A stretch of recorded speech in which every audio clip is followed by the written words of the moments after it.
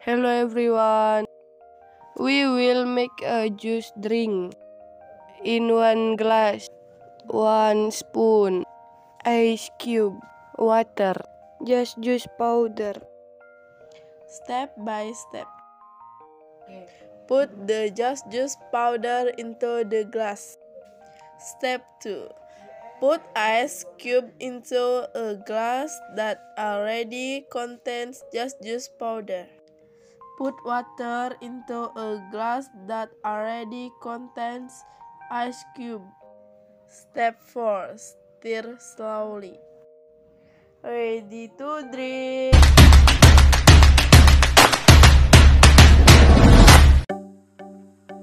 Hello everyone. To make a simple ice pop, ice cube, pop ice, mixes, water, blender and cup. Step number 1. Pour the water into blender. Step number 2. Transfer pop ice powder. Step number 3. Pop the pop ice powder into blender and also aux ice cups. Step number 4. Blend the ingredients that have been entered briefly until smooth. Step number 5. Powder into a glass with topping mixes or whatever you like. Step number 6. Pop ice ready to drink.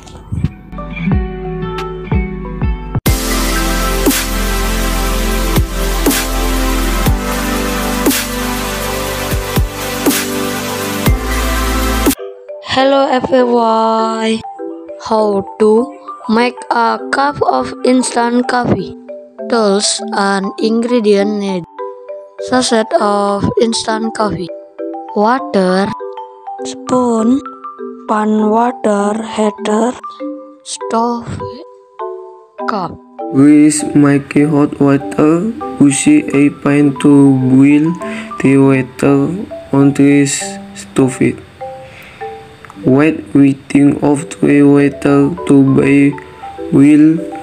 With a state of style, chove it to a tube. The water is boiling. Two of the water heater out of and chove. Pour it into the tube. Stir the chove with a spoon. Serve the chove hot.